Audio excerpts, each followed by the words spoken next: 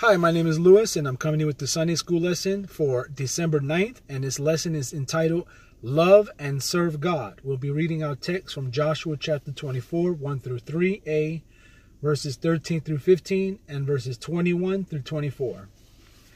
And Joshua gathered all the tribes of Israel to Shechem, and called for the elders of Israel, and for their heads, and for their judges, and for their officers, and they presented themselves before God.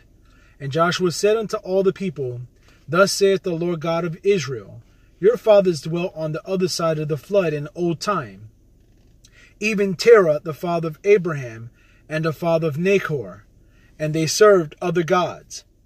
And I took your father Abraham from the other side of the flood, and led him throughout all the land of Canaan, and multiplied his seed.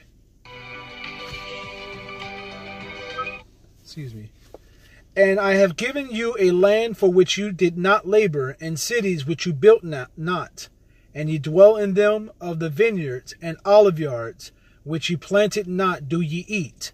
Now therefore fear the Lord, and serve him in sincerity and in truth, and put away the gods which your fathers served on the other side of the flood, and in Egypt, and serve ye the Lord.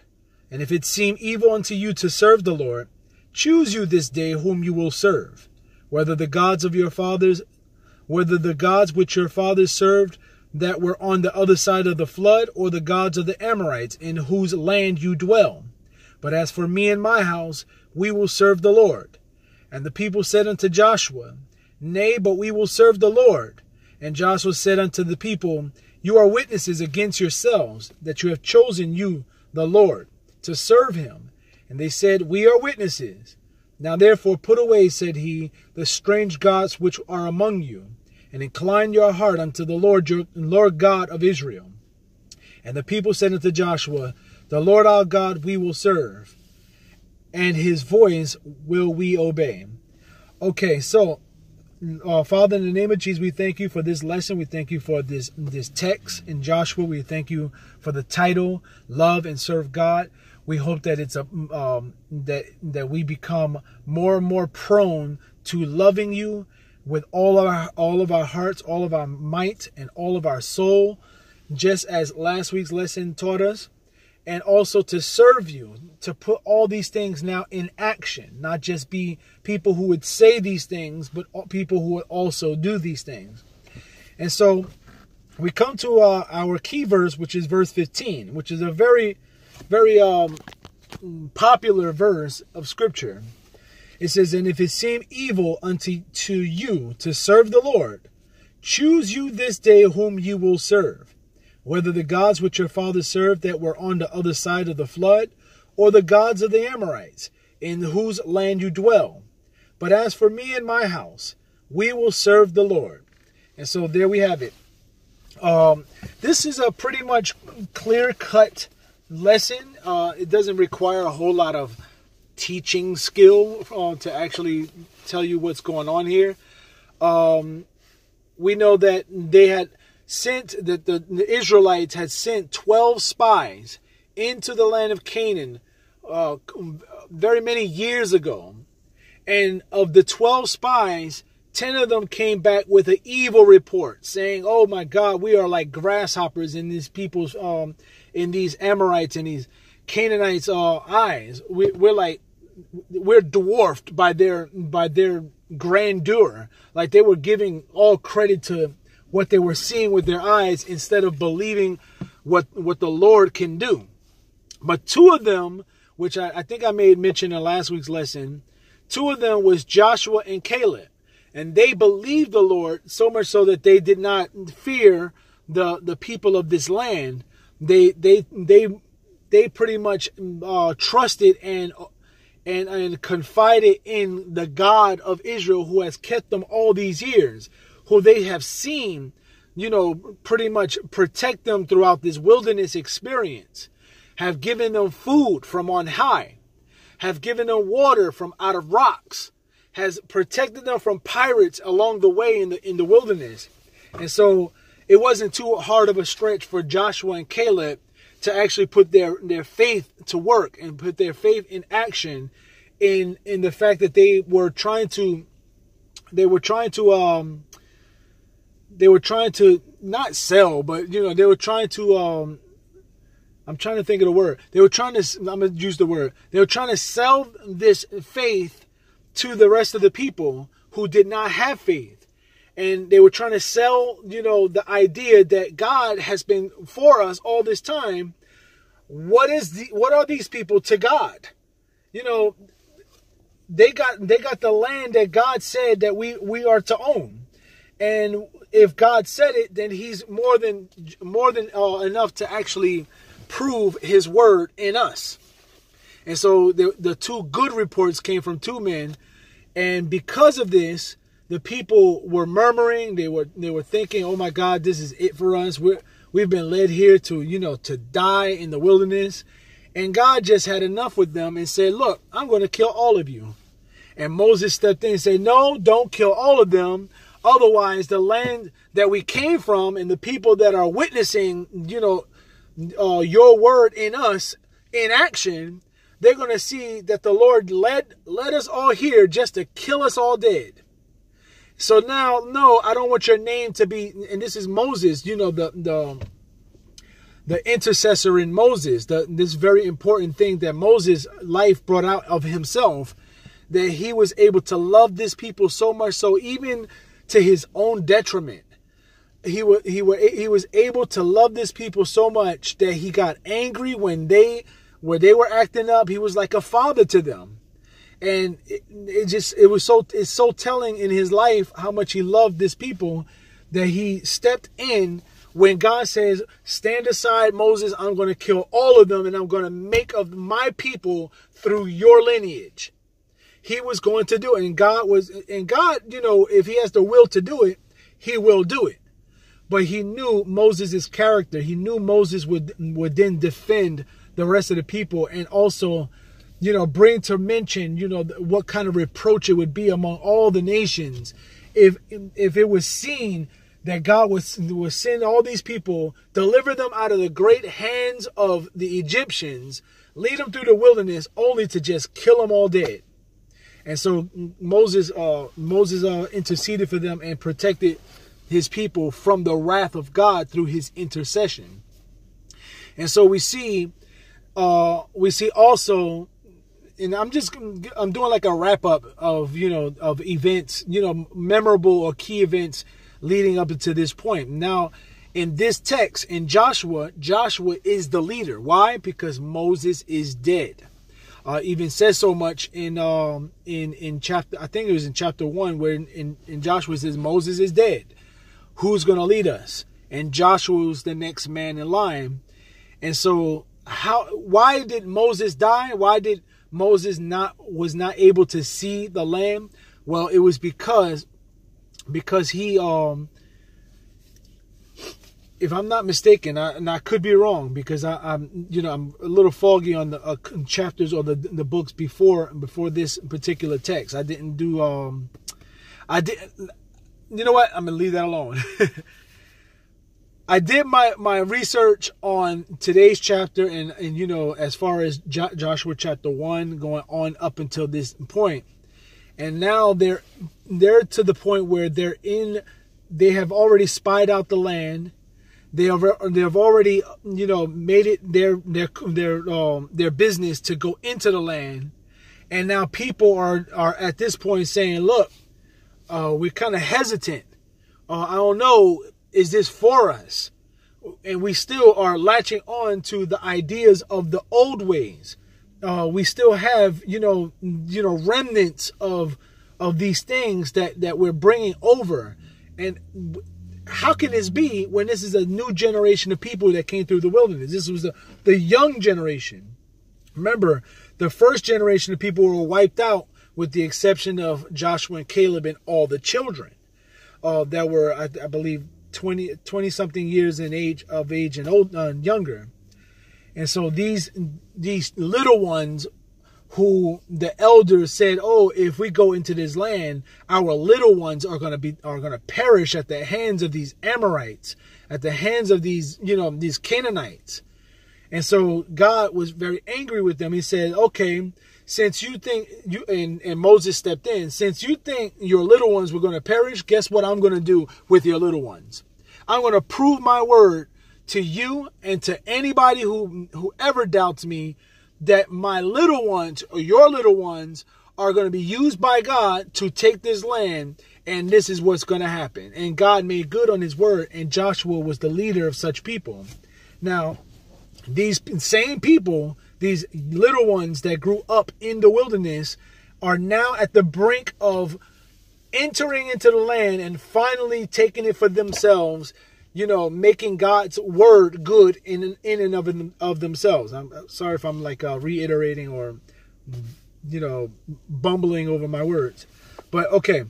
So verse 1 says, and Joshua gathered all the tribes of Israel to Shechem and called for the elders of Israel. Now, there are elders because, remember, in Moses' day, Moses could not handle all these people by himself.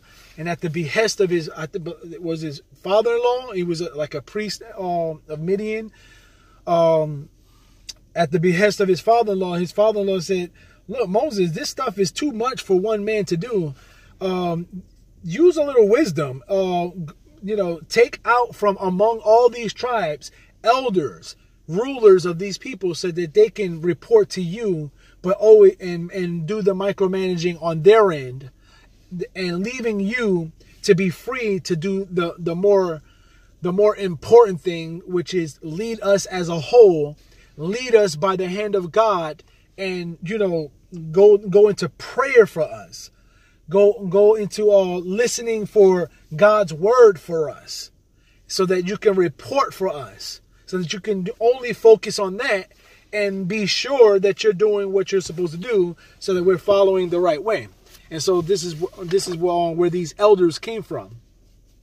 And so he called for the elders of Israel now, and for their heads, and for their judges, and for their officers, and they presented themselves before God. Now these are all the big wigs. These are all the politicians. These are all the people that were marked for servitude or servanthood among their tribes, to be a go-between between the leader of the whole nation, or I should say the whole people, because the nation has become until they go into the land and establish the law and establish the temple. All these things are done and become a theocracy, a nation under God, under God's rule, where God is the sovereign, and God is the one who says this and people do that. Where God says don't do this and people don't do that. It was a theocracy. And the only way that they can actually hear God is by a man would be in tune with God. God would use the oracle of a man, the man as an oracle for the people. And so pretty much God chose Moses to be his prophet to these people, these wanderers, these people that escaped the hand of Egyptians. And now they're wandering through the wilderness, and they have come to the brink. Moses is dead, and Moses passes the baton over to Joshua. Joshua now becomes a military head leader, not necessarily a prophet, but Joshua is just as important, just as exemplary in his service to God, in that he believes God. And this is told from the very beginning, that even Joshua and his friend Caleb, they were together, faithful and believing. And so that was enough, and God trusted to them that they would lead the people, Joshua being the head. So he gathers all these people. All these people are gathered in Shechem. Verse 2, and Joshua said unto all the people, thus saith the Lord God of Israel, your fathers. Now Joshua is speaking in behalf of God, just like Moses would have spoken in behalf of God, but this is more like a recitation of things that has already been conveyed by the prophet Moses.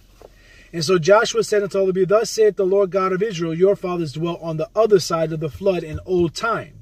Now the other side of the flood means during the time of Noah, on that side of time and on that side of the flood, where Noah was alive, where there were different people under Noah who were just children who came up even after the flood. I'm sorry, let me backtrack a little. The ideas and the ways that people were behaving in before the flood, it kind of crept in even after the flood because of the human nature on the inside. Now this is a lot to say about our human nature.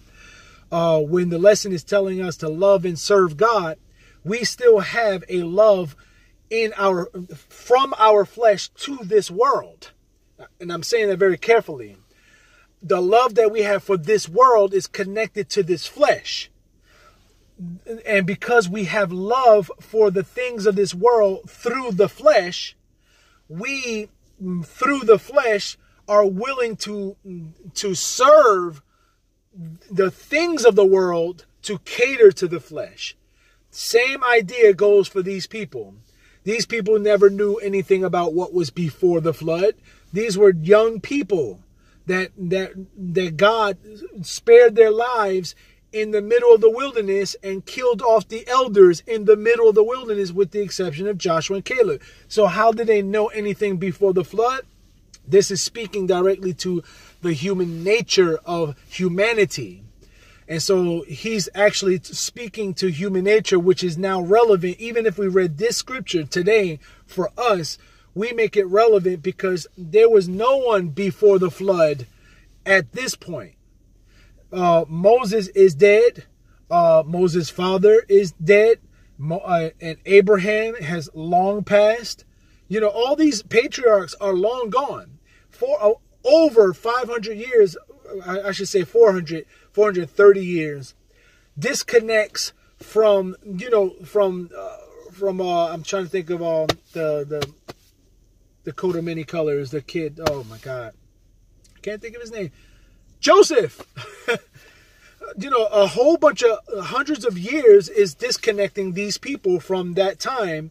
And even from that time, 400 years prior, is disconnected from Abraham. And so you got the children of Israel, entering into a land because of a famine. But before that, it's been a whole host of years since Abraham. So even that, Abraham is disconnected from Noah because nobody lived past the flood except Noah, his 3 sons, and his 3 sons' wives, and his wife herself. And so, you know what? Oh, I was about to digress, and it has nothing to do with today's lesson. Anyway, and so now these young people, these people coming into this new land, have received the law, have now, set up a camp where people are now in some kind of rulership authority within each and every tribe. Now they're about to move into this land and ration out the land between all the tribes and become a nation with a constitution being the law that Moses brought down. And Joshua said unto all the people, thus saith the Lord God of Israel, your fathers dwelt on the other side of the flood in old time, even Terah, the father of Abraham. Now he's not talking about beyond the flood, but he's talking about after the flood, talking about Terah.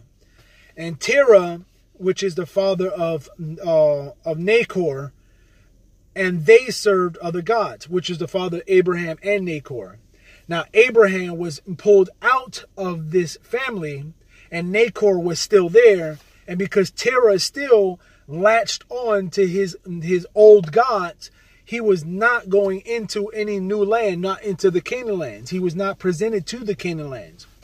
I made an interesting note that whenever you hear these are the generations of Shem, or these are the generations of the sons of Noah, these are the generations of this person or that person, it never said these are the generations of Abraham. It actually said these are the generations of Terah. And this is very, very, very important for even us today, because God has called a people out of a world in which they were living and dwelling. Terah, being the patriarch of that society, was called out of that place. And he had 2 sons. actually had 3 sons, if I'm not mistaken. But Nahor and Abraham are the more prominent. And of these sons, he calls out Abraham because not only did Terah still latch on to his old ways, but Nahor, because he's with his father and has stayed over there in their land. He was still, I think they were in Haran.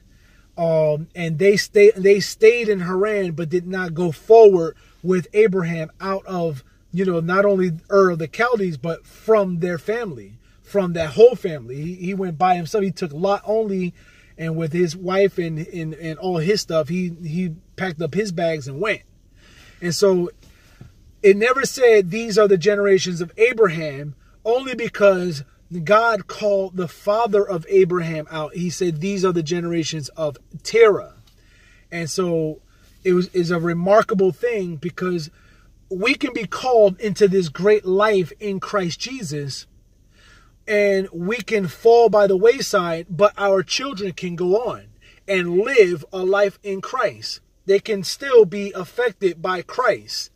They can still go on in Christ. I may fail this life. I may fail God. I may say down the line, look, I don't want to believe in this no more. I don't want to go through. I'm done. These are the generations of Lewis. But guess what? Lewis is not the important person here. The story goes on with my son. My son goes on and he becomes a great man of God, and he does. And so it's all about individual responsibility, individual choices. And Terah made his choice. This is why I think is mentioned with Terah here. He says, even Terah, the father of Abraham and the father of Nahor, and they served other gods.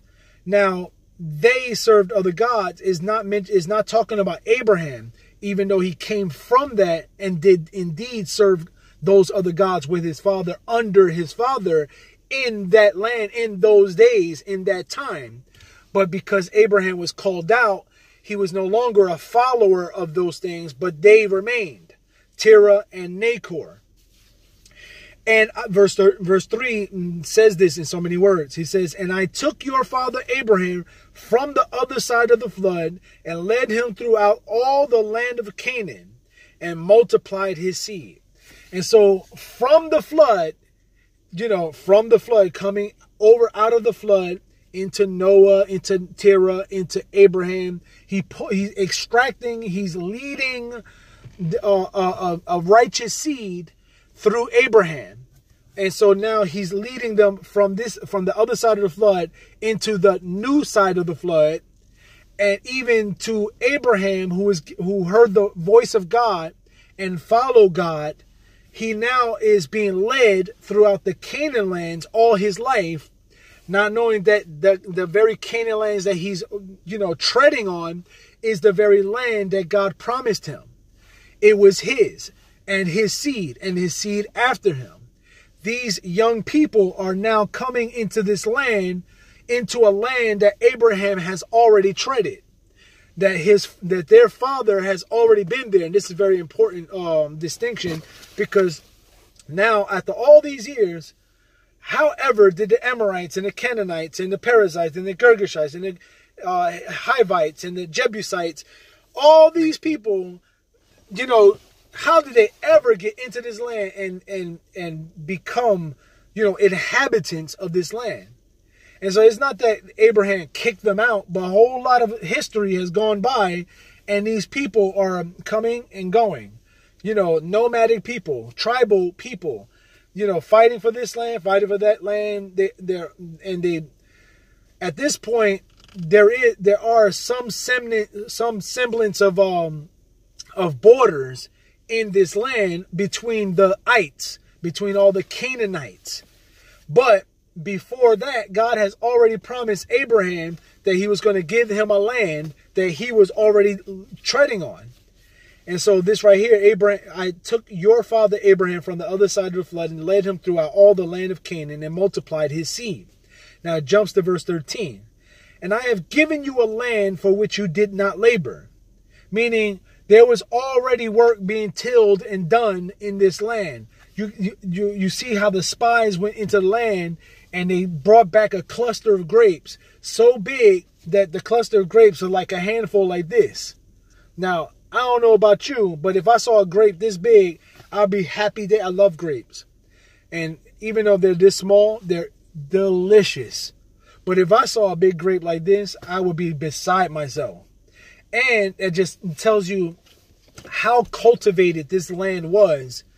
And it was already ready. These people did not even move into the place. It was already ready because of the inhabitants had learned the land already and tilled the land. It was already done.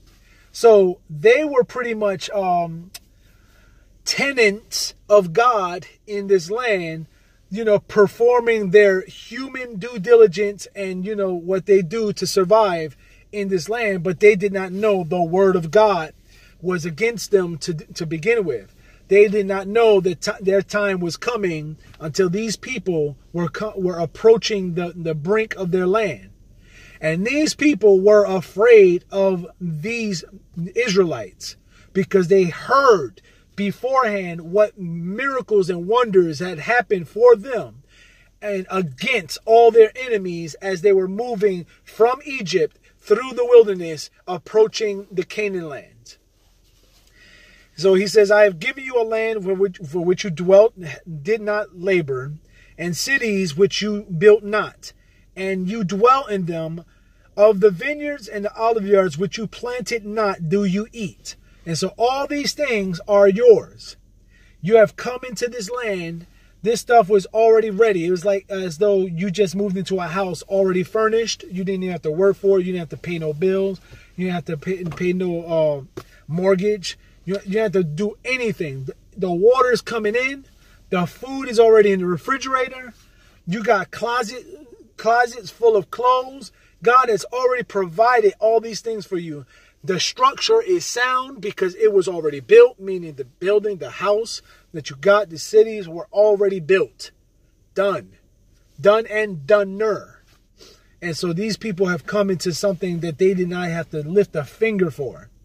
And so God in essence, showed these young people, including the rulers and the leaders and Joshua and Caleb themselves, showed them how great his word was from the very beginning when he said, I'm going to take your little ones and your little ones are going to take this land. And so what they saw, what these elders, what these people remember as far as reports were concerning the older people, what they saw was that they doubted God and put shackles on God and put bars around God and put God inside of a box and said, oh, our children are going to get murdered when they come into this place because God is not that equipped. This is what in essence they were saying. They weren't saying that. But in essence, when you say, oh, the very thing that God says is yours, and you say, oh, it's not quite ours because if we go in there, we're going to die. You just doubted God. You just said God is not able. Pretty much saying God is not able by your belief in the contrary. And so this is what the elders reported, and they did not make it. Now the young people are kind of like fidgeting. They're kind of like working. The human nature is working on the inside of them again.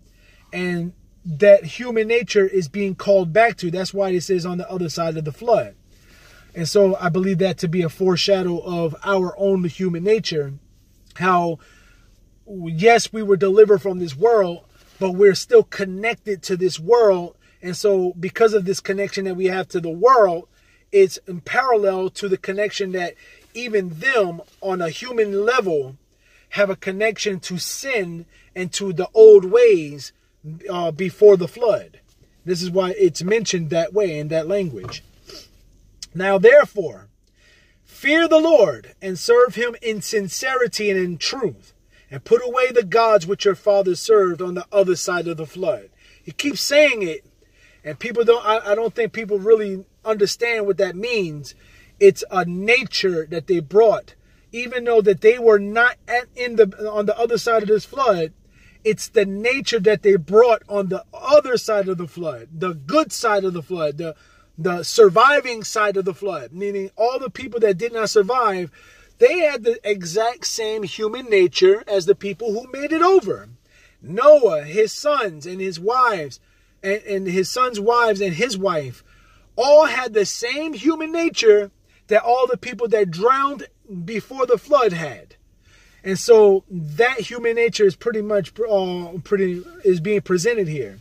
So when you see that idea of serving, like your fathers on this side on the other side of the flood, that's saying something. And in Egypt, now this is just another historical event. This is now not just pre-flood, but now it's about Egypt, because he's making a point about our human nature. And so he says, put away the gods which your fathers served on the other side of the flood and in Egypt. So not only did they move over from that side of the flood who their fathers served. Now, let me just look at something real quick, because I think yeah. Okay. Because it could be said that they were going over a flood, but it wasn't a flood. Yeah. All right. I didn't mean to digress. I didn't mean to, pause like that. Okay. So, the latter part of verse 14, and serve ye the Lord. Now, they're saying, put away all your human tendency to go back to other gods and other explanation of things.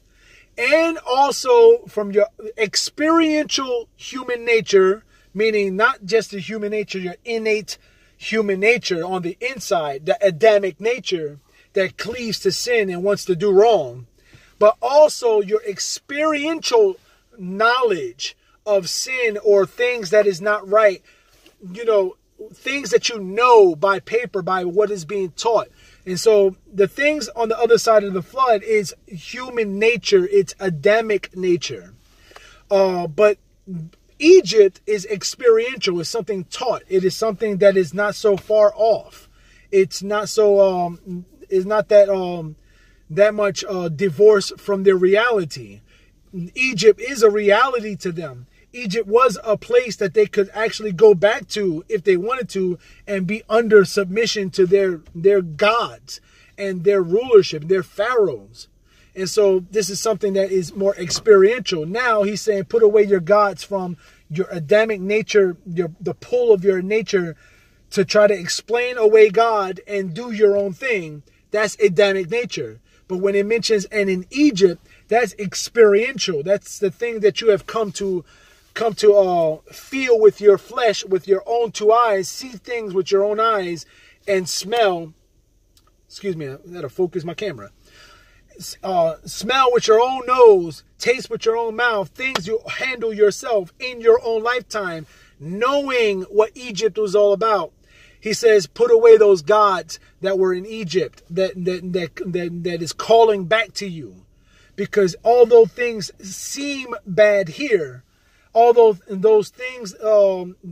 these things seem like it's a terrible thing to, because we're in this new land and all these people, these Canaan lands, these giants on the earth, they're very scary. But God is saying, no, what I've already protected, I've moved you from one side of the flood to a next to teach you a lesson, to bring you to bear in mind that God is real and that he requires you to listen to his word.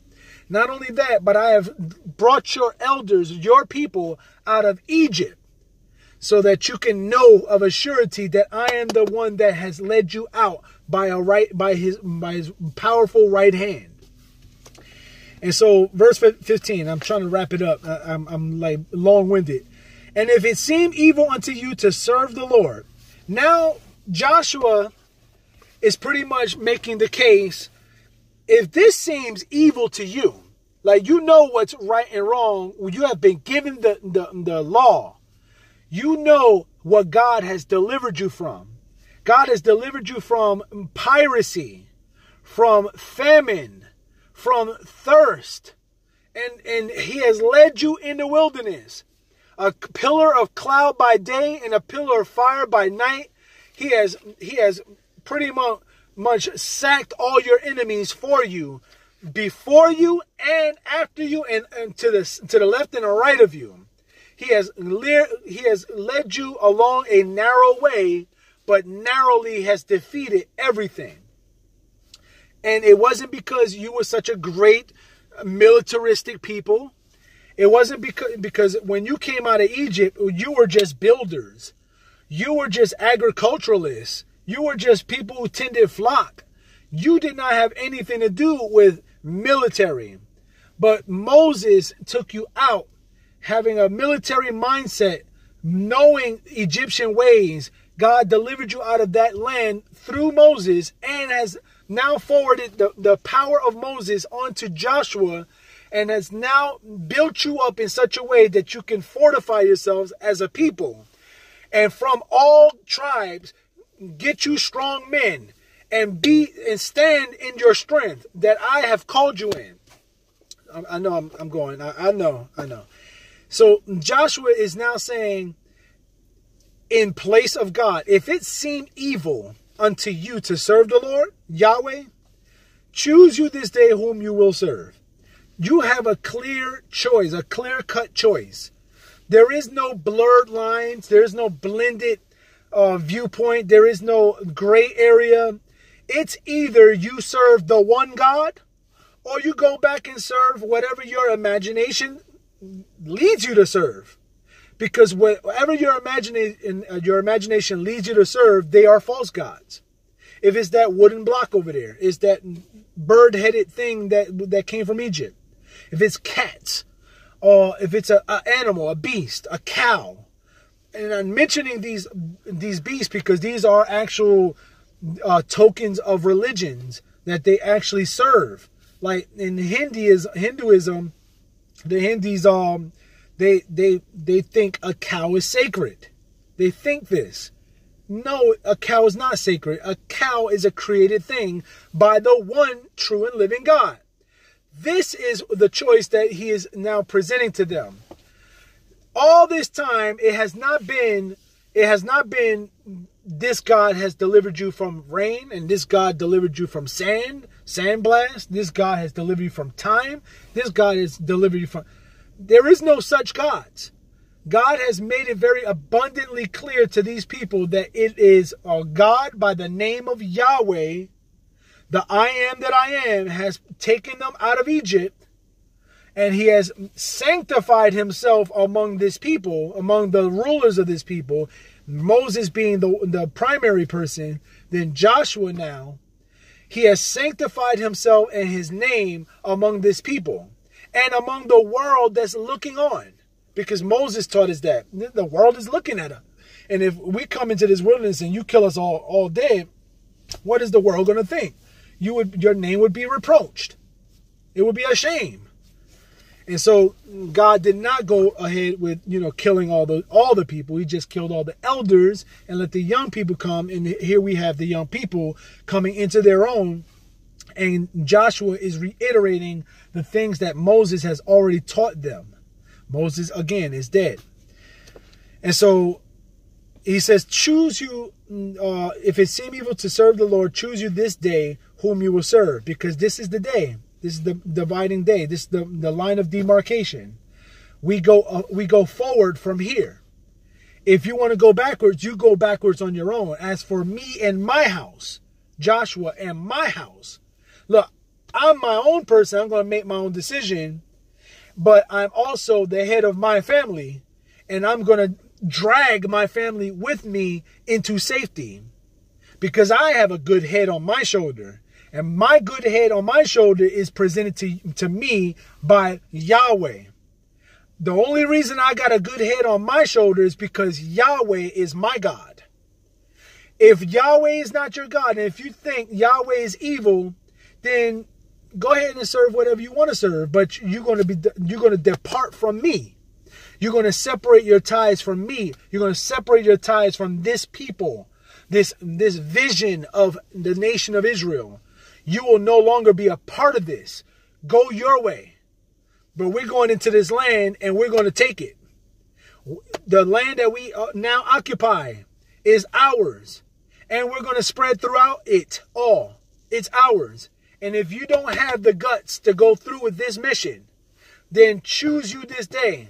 Because if God is not your God, then I don't know what to tell you. Take a hike. This is what Joshua is saying. He's not just saying, oh, look, if you don't, well, you can come with us if you like, but no.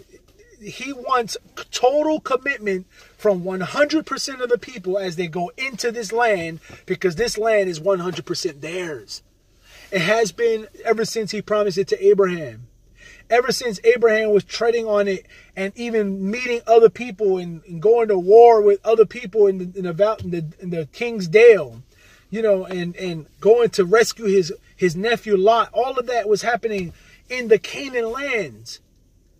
And throughout all these years, from that point up until this point, there were people still nomadically traveling through these lands, thinking that whatever plot that they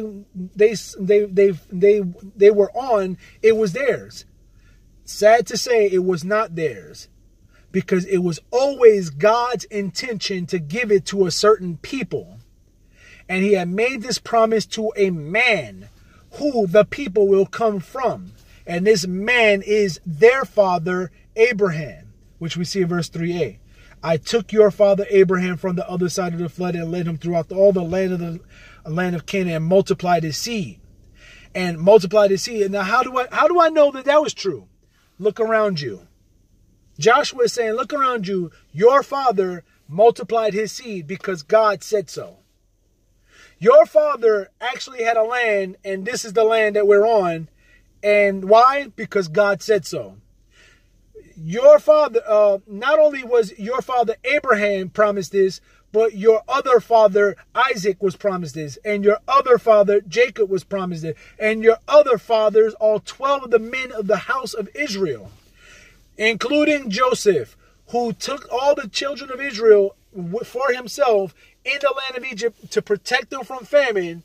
But then 400 years later they became slaves, but it was time to go, was delivered into the hand of Moses as their champion, as their prophet, as the ruler, has now gotten him to the point where he was at the end of at the brink of the land of Canaan. He could not make it himself. He forwarded all his authority and power to Joshua. Joshua now is reiterating.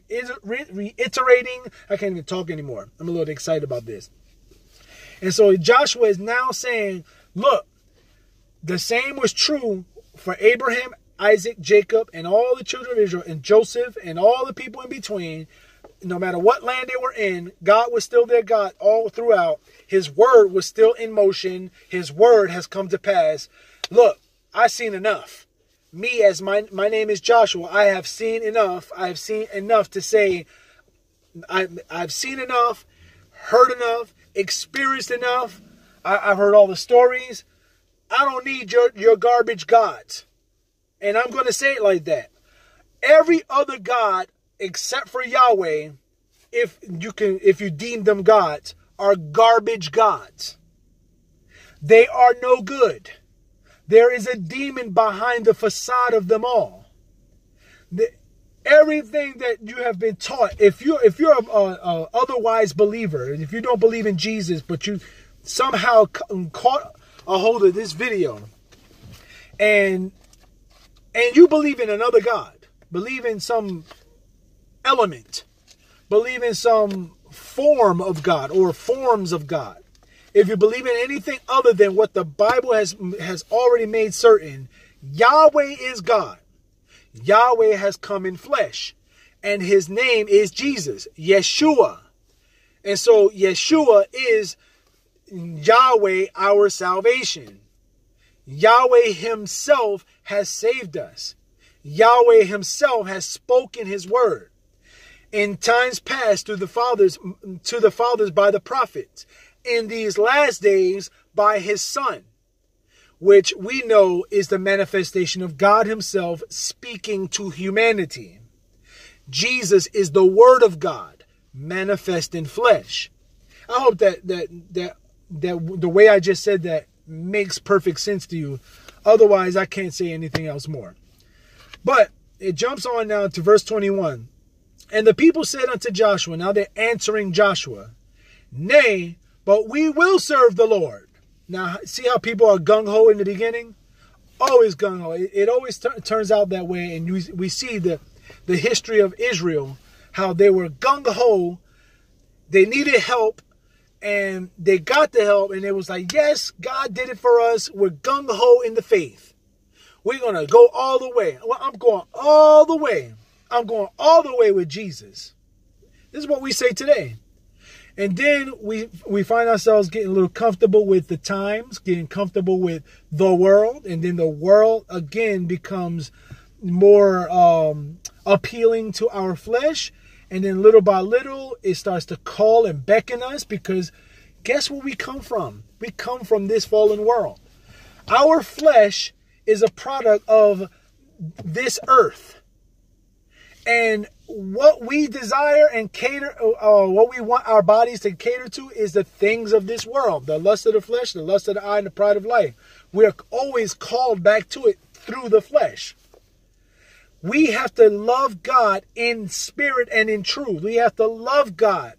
To love God is to believe in God. And to believe in God is to be spiritual. And if you're spiritual, that means you are apt to believe everything that this God has spoken to you about, through whether it be the word of God or a preacher sent by God to preach the word. The word of God is come, and the only way we can adhere to the word or listen to the word of God is if we incline our hearts and our ears to hear what God has to say. I think he actually goes on to say something like that in verse 24. And so verse 22 says, and Joshua said unto the people, you are witnesses against yourself. Now he's affidaviting them. Anybody know what an affidavit is? You write a statement and then you get it notarized and you sign off on it in front of a notary public, because now, not necessarily a notary public, but anyone who has authority to be a witness to the signing of a document and have a seal or a stamp or something, that they are witnessing what you wrote and signed yourself. And so this is what Joshua is. He's the notary public of the Lord. He is now saying, okay, you wrote this. You said nay, but we will serve the Lord. Now you sign on a dotted line, and I'm going to stamp it, but you're a witness against yourself as well. I'm a witness, and you're a witness against yourself. And so he says that you have chosen you the Lord to serve him. Not only do we make choice that God is our God, but when we say God is our God and that we made him our choice, that means we serve him in every way. And so this is what they're saying. They affidavit themselves. And they said, we are witnesses. Signed on the dotted line. Now therefore put away, this is Joshua saying to them, now therefore put away, said he, the strange gods which are among you. So this means that they did in some way allow these things to creep into the camp. Creep in, little by little here and there among the people, their imaginations, their machinations, they're creating for themselves a God for circumstances, for things that they think was something else other than Yahweh delivering them. So they did have other gods among them. Otherwise, the scripture would not say, now therefore put away, said he, the strange gods which are among you. And incline your heart, incline not only your heart, but when you incline your heart, it is a given that your heart had to hear something. How shall they believe on whom they have not heard? And how shall they hear and say, like somebody preached? That's something in Romans, right? Romans chapter 8, I believe. It says, oh, put away those strange gods among you and incline your heart unto the Lord God of Israel, Yahweh Elohim of Israel. And so he's saying, incline your heart to God. Love God. Just like in last week's lesson, He says, love God with all your heart, all your soul, and all your might. Remember how I broke that down? Your heart is your spirit man. It's what opens you up to spiritual things. And so your heart has to be renewed first, spiritually. This is why you must be born of the water and of the Spirit. You must be born Holy Ghost filled. You must be baptized in the Spirit. However synonymous terms you want to use, you got to have the Holy Ghost, the Holy Spirit. This Holy Spirit is the Spirit that connects you to an invisible God. Who is that Spirit? That Spirit is the same Spirit. It's the same Spirit that was in the Old Testament is now in the New Testament, except now in the New Testament, people, all they have to do is believe in Jesus and be saved through the Spirit. And so we see that in Acts chapter 2, verse 38 and 39. We see that in the chapters after that, how these people were added to the church, meaning they were saved by receiving the Holy Ghost, and they received the Holy Ghost the way the Bible said they received the Holy Ghost. And guess how you receive the Holy Ghost today? Is it some new way? No. God is doing the same thing he did from the book of Acts today. Miracles still happen. I don't care if your name is John MacArthur. You need to strike down these false teachers. Anyway, I'm sorry. Let me get a hold of myself. And the people said unto Joshua, the Lord our God will we serve, and his voice will we obey. So not only is your heart involved, but it's also inclining your ear to what the word of God says. And your purpose in life is to get all the word of God that you could possibly get in your life. Read it for yourself. Go as many times as you want. I'm not saying that this is a prerequisite to salvation, but going to church helps. It's not a prerequisite for salvation. You don't have to go to a church building to be saved. But I must warn you that if you go on in life long enough, you will eventually get hurt along the way, and you need to go to a hospital. Am I mistaken in saying this? If I'm wrong, somebody correct me. In this life that I have lived, I'm now 41 years old. I have been hurt a couple of times. I had to be hospitalized. I had to be corrected. You know, there were rules in life that I need to adhere to and be taught. And so there is school, there is hospitals, there is police departments. There's all these things that teach us in some kind of way that we need to learn and set for ourselves boundaries. And these people had it. They did not have boundaries before God, and they were doing whatever they wanted to do. They were serving their imaginations and creating for themselves other gods and creating for themselves a platform in their heart for another God other than the real God who actually created them.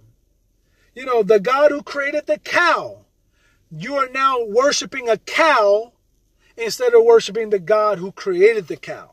You're worshiping water, elements, fire, wind, instead of the God who created these elements. You're worshiping yourselves. And guess what? You yourself is created by God. It is he who has made us and not we ourselves. And so with that being said, the lesson's title was Love and Serve God. And this is a dialogue between Joshua and the new generation of people that has entered into Canaan lands.